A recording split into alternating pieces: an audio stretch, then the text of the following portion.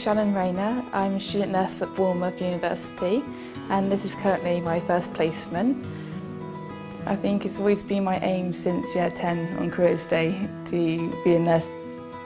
Before this placement I did a level 3 health and social care course at college and we had to do placements for it, and I went to a care home for I think about 3 months, only doing 2 days a week.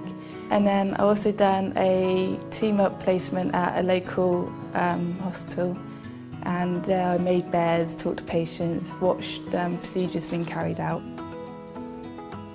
Thank you. You're welcome. Lovely you are. Of course, there's no doubt about it, you're a lovely thank you. girl. You're lovely too.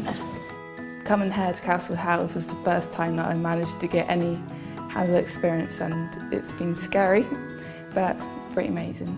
What I'm hoping to get out of this placement is to learn as much as I can. I want to do everything and anything, and that's what I've been doing for the past 4 weeks, and I think it's just helping me build up my confidence.